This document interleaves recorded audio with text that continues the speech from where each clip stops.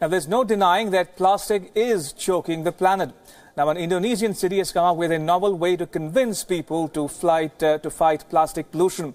Take a look at the next report.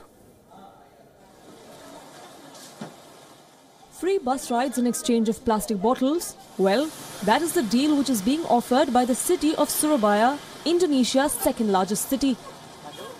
Under the new scheme, commuters can pay about 10 used plastic cups or 5 plastic bottles to hitch a 2-hour ride on the city's bus service.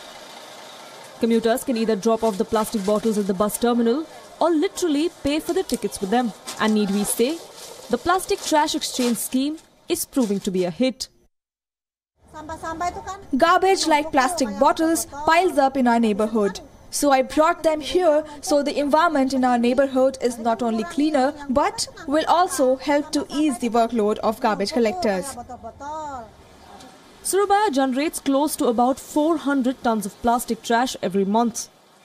The plastic collected is then auctioned off to be recycled, and the money generated is used to run the bus operations.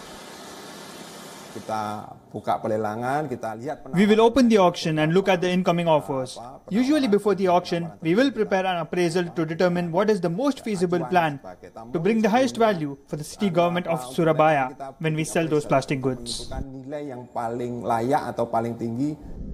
This city is the first city in Indonesia to implement this scheme. It hopes to be completely plastic-free by 2020. Indonesia is one of the biggest contributors in the world for plastic waste, and through this initiative we hope to raise public awareness on environment, especially issues that relate to plastic trash. With a population of over 240 million, Indonesia reportedly generates the second highest amount of plastic pollutants in the ocean after China.